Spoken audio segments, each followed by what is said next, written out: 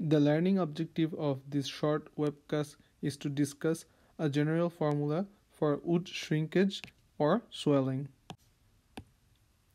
First, we're going to talk about the relationship between shrinkage and moisture content. Let's look at the typical diagram below. Wood can experience shrinkage in longitudinal direction, radial direction, or tangential direction. In the graph below FSP, which is 30, the shrinkage in longitudinal direction is very small, 0.2% minimal. In the radial direction, the shrinkage from FSP to oven dry is 5%. The most shrinkage effect due to moisture content change is on the tangential direction. This line shows that above the FSP there is no effect zone. Above the FSP, the moisture content does not affect the dimension of the wood. Now let's look at the general formula for wood shrinkage or swelling. XMC equals to XFSP multiplied by 1 minus rate of change of dimension in percentage divided by 100 multiplied by FSP minus moisture content initial or final, where XMC is the dimension below FSP and XFSP is the green dimension or weight dimension of the wood. MCI initial we mean when you are experiencing swelling or a moisture content is increasing. MCF, we're going to use either of those, either MCI or MCF. So we're going to use MCF if our moisture content is dropping below FSP from a given moisture content. Next, we're going to take some notes in the scenario where some data is not given. So if it's FSP is not provided, according to USDA, US Department of Agriculture Wood Handbook, we can assume FSP as 30%. We have to understand that moisture content above FSP has no effect on dimension. So if my FSP is 30, if my moisture content drops from 50 to 27, only the difference below 30, so 30 to 27 change will have the effect on dimension. Above 30 it doesn't work.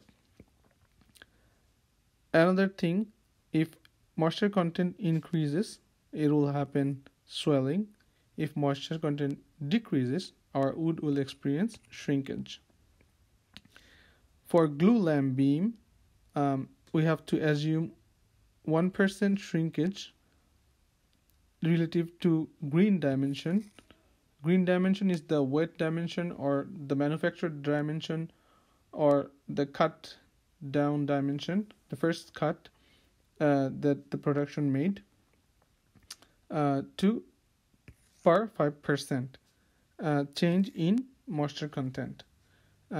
This is according to American Institution of Timber Construction. Now let's do an example using the general formula that we just derived. In a glue lamp beam, the manufactured dimension is 12 inch. At that moment, the moisture content was 14%.